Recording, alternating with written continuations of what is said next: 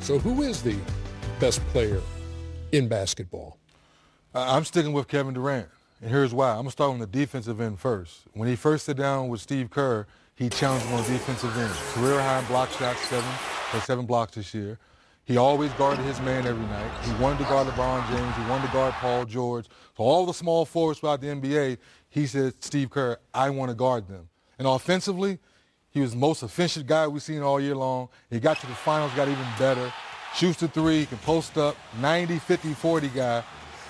Right now, he has to be the best player in the league because he dominates on both ends of the floor. There's a vote for Kevin Durant. Chuck, who do you vote for? I'm going to stick with LeBron.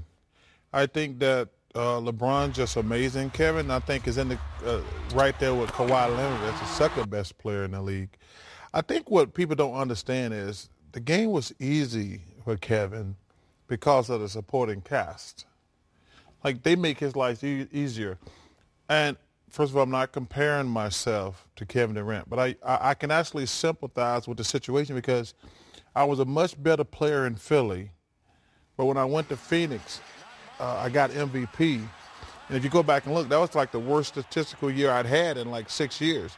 But the difference was Dan Marley, Kevin Johnson, Mark West, Sid Ceballos, those guys. So me getting my 25 points a night was really easy. When I was getting 29 in Philly, it was like a full job.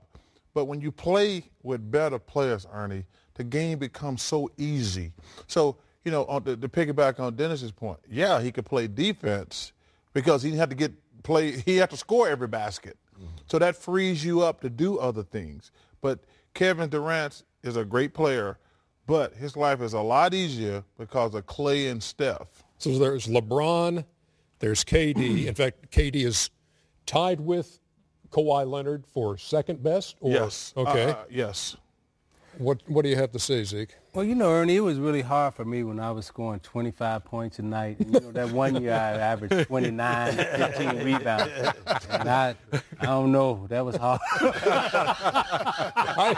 I mean, you make it sound like you make it sound so easy. Like, you know that time, man, at 25. But I would say, for me, I would still take LeBron because of his leadership. His ability to bring people together, his ability to take it off the blackboard, make it come to life, make other players better. Now, if you're talking about just a one-on-one contest in terms of them playing in the backyard one-on-one, I think we all would pick Durant in a one-on-one contest. But in terms of who makes a team better, who can galvanize a team, who can lead a team, who can be that franchise mouthpiece and everything that goes along with that, then LeBron is still that guy. I go with LeBron, too. I mean, I think LeBron, KD's a better scorer, a more efficient scorer, a better shooter.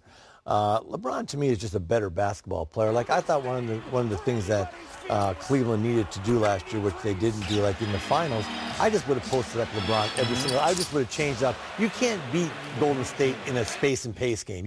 They own that. The last 3 years, they have the best record in the history of the NBA of any team over a 3-year period. But you put LeBron in that low post and just feed him to. You can play him in the low post. You can play him on the ball. Off the ball. You know, he's okay. He can make a couple shots, but he can do so many different things to help a team win. He can have 10 points and have 15 assists and 15 rebounds. I just don't see that out of KD. I just think LeBron's a better overall basketball player, even though KD can score it like it's going easy. LeBron is Michael Jordan with Magic Johnson passing ability. Yeah. Who has done in his field of the game what LeBron has done in the past 7 years? Nobody. You know, he's the icon of our league. Kevin is a great player, but I agree with Chuck. When you got three other ultimate weapons out there like the Boston did, like you had, like I had, you know, the game's going to be very, very easy. But LeBron is that guy. The great John Wooden said the true definition of a great player is one that makes the players around him better. Yeah, and LeBron's been doing that since 18, 19 years old. So the answer is LeBron James. Kevin is a great player. Kawhi Leonard is a great player, but when you talk about the face of the league, when you talk about the best player in the league, it has to be LeBron James.